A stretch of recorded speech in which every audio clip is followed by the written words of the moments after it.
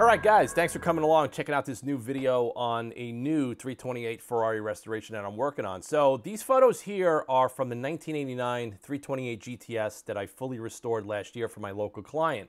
So I posted a couple of videos on YouTube, and in the month of December of 23, I was contacted by the owner, an international owner of an 86 328 GTS, and he inquired about having the car sent to the United States to have it restored. So I was like, listen, I'm all for it. If you're willing to send the car here, send me some photos. We did like a virtual overview of the car, and, photos, of course, everything looks wonderful in a photo. But then I started going through some of the photos, and he sent me a bunch of videos, and this is kind of where you see a little bit of the fear of this project. The car is an absolute basket case. When I mean basket case, almost every single component on this car has damage and cannot be saved or restored. It just looks dirty in the photos.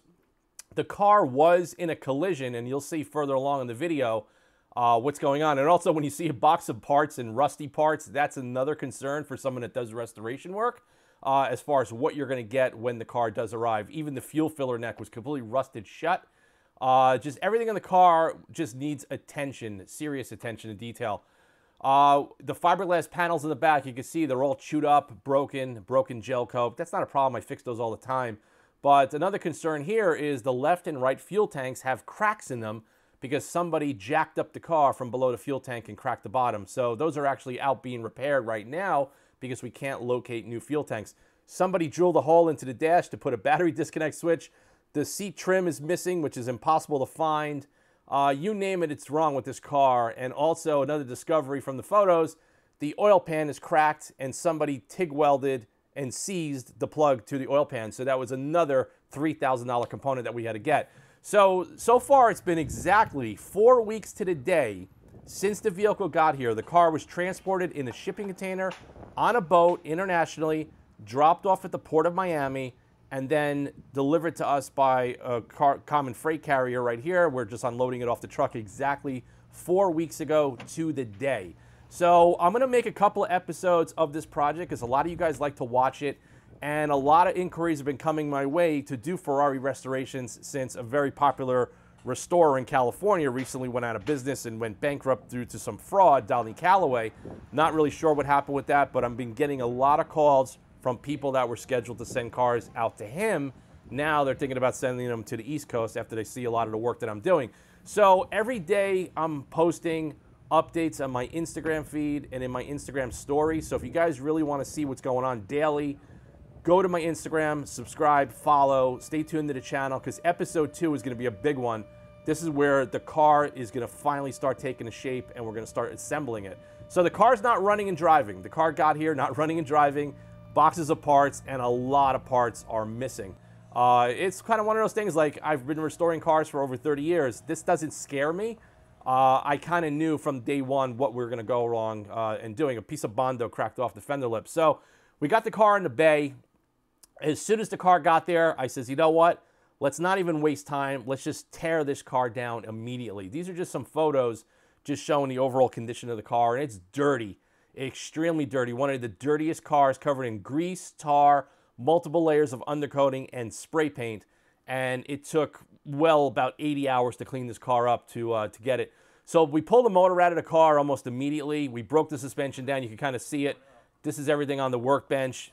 Everything is kind of categorized. You can see there's a lot of rust, a lot of undercoating. The bushings are supposed to be welded. The welds broke and the bushings are wobbling around.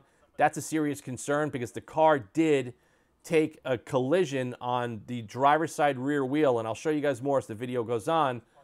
All of these parts are going to go out to get replated. The rear suspension forks were bent. I had to source new ones, more expensive parts. So just to let you guys know, when you ever hear the expression, check this out. And now we're getting look at all the gasoline. Somebody put gasoline in the overflow tank. That's what I told you. They filled by accident, because I don't think they knew where the fuel filler was. And not only did this cause a big problem, not only do we have to circulate and clean out the radiator and redo all of that, but it severely damaged the overflow tank, and you'll see it further along in the video.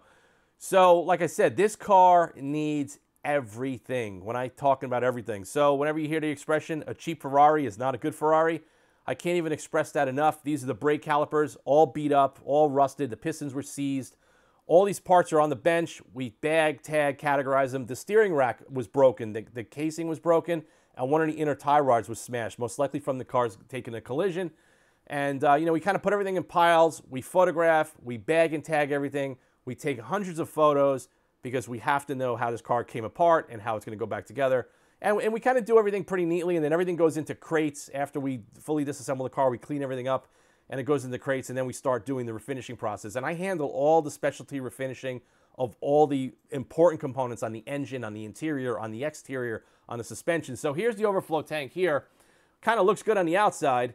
It had so much rust on the inside that I soaked it in a chemical tank for days, and I could not descale it. So $600, I had to buy a replacement overflow tank. Here's the exhaust connecting pipe. These kind of look okay, not the greatest. Somebody disabled the air injection system. You can kind of see it there. They put drywall screws and they kind of welded them to the manifold. It's just like really butchered up. Unfortunately, when these cars were cheap, they got in the hands of the wrong mechanics and the wrong owners.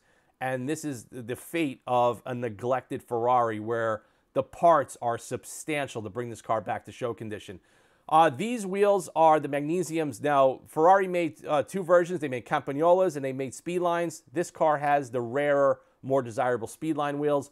You can kind of see there's layers of tar, of undercoating, of dirt and grease throughout this whole car. And then once we strip down the suspension components, you can kind of see it more. And just the electrical rigging. I mean, look at the way somebody rigged one of the ignition wires. It was just unbelievable. Unbelievable what was done to this car.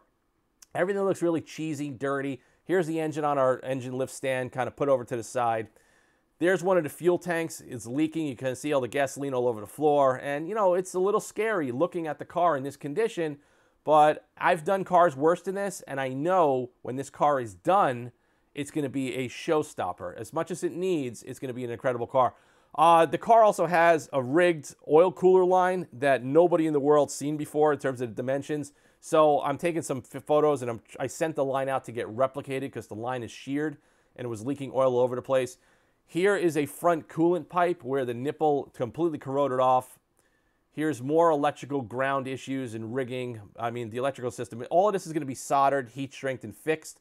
But look at the engine compartment. Look at all the grease and oil on the left and right side on the floor in the shop. The amount of grease that came off this car is just so substantial. I've never seen a car this filthy in my life. This is a main cooling pipe that goes up front. This was cracked. You can see all the corrosion. And I showed you the video earlier. You can see it's all the rust. So I'm going to have to try to locate this now. You can just kind of see.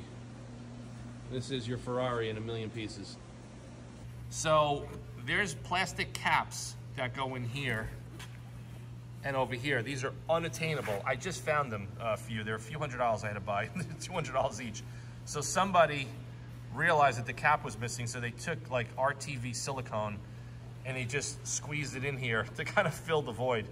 I mean, like little stuff like that, you just gotta scratch your head and laugh, but that's what we're working with here. So, but I got all new old stock, original Ferrari parts for here and for here. These parts, you cannot obtain these. You can see here, this is the rust I was telling you about. So there's definitely some rust in the cowl. We'll work on that when the car goes to the body shop. But I mean, like I said, the body's in pretty good shape. It's just, that's all of this rigging. I mean, look at this. They took a wire and they rigged it and stuffed it into there with like a piece of wood. I don't know what they did. And it's just, yeah, this is a mystery. But all of this is going to be cleaned.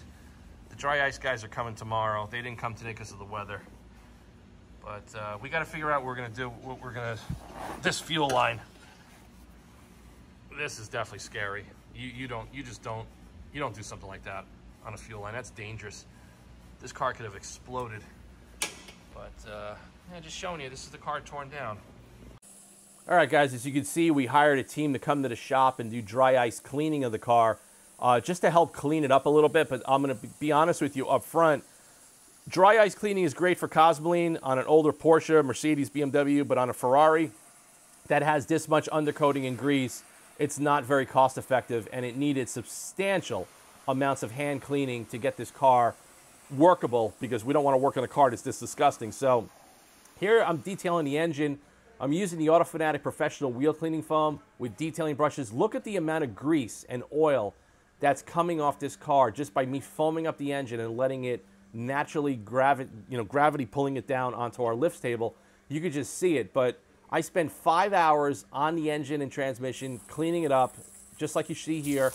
This is the F100 foamer. We offer these on our website. These are made in Italy and made to our spec. And this is just with the Autofanatic Wheel Cleaning Foam. I didn't steam it. I didn't pressure wash it. This is all done by hand using the foamer and the IK Inox 6 sprayer.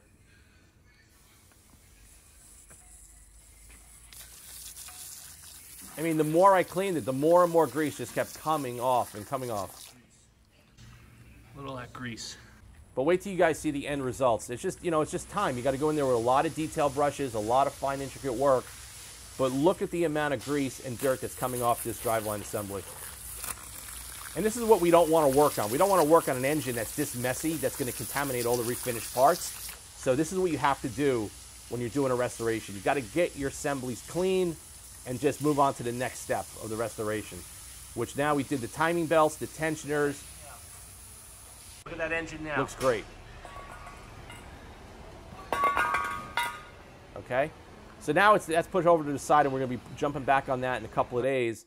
Now, if you look over here, these are all the assembly components off the engine. Now, somebody painted with spray paint the cam covers, and below, when we stripped it, we found another disaster. Somebody couldn't get the valve covers off, so they took a hammer and hammered dents into the valve covers, and we had to TIG weld and fill all the metal in, grind it down, shot peen it, and get the finish back to where it had to be. Here's an intake runner restored. Here's a timing belt cover restored before and after. You can kind of see it. It has a nice natural cast aluminum finish. Here are the intake runners restored, all new fuel injectors, Viton O-rings, all new fuel elbows on the opposite side. These things look mint. Here's a little teaser of the intake manifold with the correct silver wrinkled finish. And here's a close-up of the valve covers finish, pressed in with a new bushing, all new replated blow-by unions on there. Also have all the plastic clips that are going to go in there for the spark plug wires, but I'm not going to put those on yet. That's one of the little last details that we'll do. Also a new cap for the oil filler because that was all corroded and damaged. But no, they look absolutely great. You can kind of see it there. It has a nice natural appearance. And then moving on, like I said, we gutted the car down to everything. We pulled the electrical system. This is the original fuse box, which is notorious for causing electrical issues on this car. We immediately found the headlamp switch is completely busted and cracked. You cannot buy those new. A new old stock headlamp switch is about $5,000. I had to buy one from a vendor in Switzerland.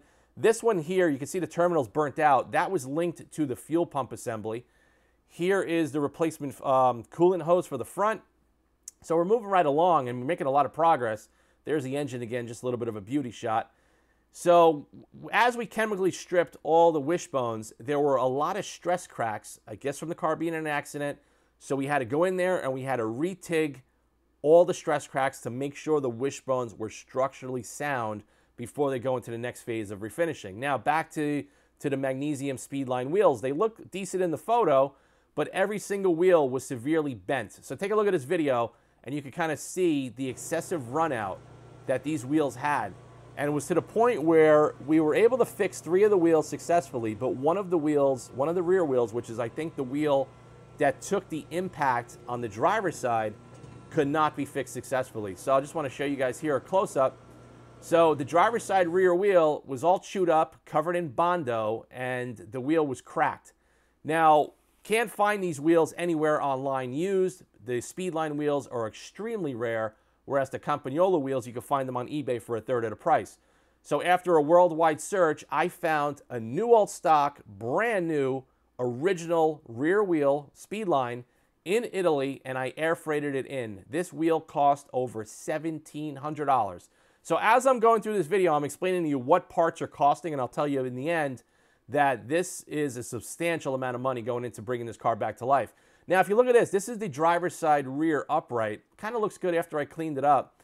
But if you look carefully, there's a lot of boogered welds on the bottom of the housing. So this was actually cracked, and somebody welded it, and they welded the bolt shut. So when we tried to disassemble the car, we couldn't get the bolt out. We had to cut it. So I talked to the customer. I says, listen, we're at this point now. let's get a replacement. Here's a replacement that I located from a vendor in Australia. Another $1,700. I had to air freight that in through DHL. These are the front hubs, all new wheel bearings, all new packed, and I'm just putting some corrosion protection back on those so they look good for the years to come. These are the tireless brake calipers again, but you're going to love this because wait till you see how these things came out. So they're all rebuilt, replated, new pistons, new seals. The bleeder valves were seized up. We had to send those out and get those remachined. But now they're actually original to the car and they're show worthy. So as I'm looking at the chassis, cleaning it, spending day by day and hours cleaning it, I'm looking at it, I'm like, you know what? There's something about this middle floor panel that really bothers me. You can kind of see all the evidence of damage and impact and dents. So after closer revelations, I start to realize, I'm like, yeah, this car definitely landed on something and something hard. So I want to remove this panel. But before I removed it, I found a brand new old stock panel in Europe, and I had to bring it into the States, and an oversized box was another $2,700 just to get this replacement panel. You could see all the damage on the floor because the car flew off the road, probably off a curb, and it landed on something. You can see the shear panel's torn, everything's broken. But I'm going to show you some more interesting information as we go along with the video as far as what I discovered after I pulled this panel down. So this panel is held in with like a seam sealer and just a bunch of pop rivets. You can see it is really, really in terrible condition. There's no way to restore that panel. You would just be wasting your time and money spending hours trying to straighten that out. So here is the brand new panel with the Ferrari stickers and everything on it. This is old stock. This is me after I stripped down all the rails. There's all rust and all sealer and undercoating and stuff on there. So now after I'm looking at the chassis and I'm like, you know what? Something doesn't seem right here. After all that damage on the floor, the cross rails on the unibody, on the chassis, were actually smashed in and not straight. So you can kind of see the impact zone right there, and the impact zone on the other rail was really, really bad. Now, if I don't fix this, then that expensive panel that I just paid almost $3,000 to get is not going to fit right, and it's going to be bent and warped, taking the shape of those bent chassis rails. So I spent a considerable amount of time welding studs and with the slide hammer and pullers, straightening out the frame rails and doing the body work and getting it to where it is here. You can kind of see everything is stripped down, but we didn't strip the original Ferrari sealer, which is all that red and grayish stuff. We took all the undercoating, all the grease, all the paint off. Here's a checklist. This was only a couple of days ago, Friday on the 19th, and this is where I was prepping the car, preparing it to get it into epoxy primer. So we use a PPG 2K epoxy primer in black. Okay, Saturday afternoon. This is just a little bit of an update of me scuffing the chassis the next day, check for imperfections and get it ready for paint. So I mixed the 2K chassis paint and I shoot it through my HVLP SATA gun. And you can see here, it looks absolutely outstanding. And then all the panels are all redone and fixed and all new screws. Now you can see the finish. It has the same soft tone that the original one layer of undercoating had from original. So it's going to give a nice original, clean appearance, and it's just going to make this car so much better to work on by starting with a good, solid, clean, restored foundation. The chassis rails are fixed. Now these are the front fiberglass, what you call gravel guards. After I stripped the undercoating, they were all cracked and broken. I had to do all the fiberglass repairs. I had to fix the gel coat on both sides. And then after they were done, I spray them with 2K epoxy primer. And then I diluted polyurethane bed liner material, and I give it a texture where it still retains the natural weave of the fiberglass. This component here is a really tough part to find. This is called like your cold start valve, almost like the 5th fuel injector.